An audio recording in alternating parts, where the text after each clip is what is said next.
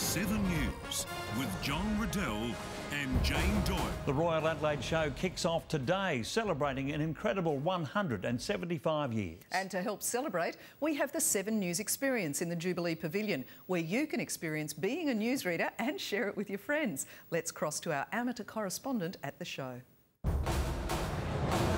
John, show organisers say they've had a record crowd numbers today, thanks to some Channel 7 favourites who travelled all the way from Summer Bay. Home and away stars Philippe North East and Ty Harrow were interviewed by our very own Amelia Marquet on the Coca-Cola stage. They later signed autographs to much delight of the fans. Watch 7 News Nightly at 6.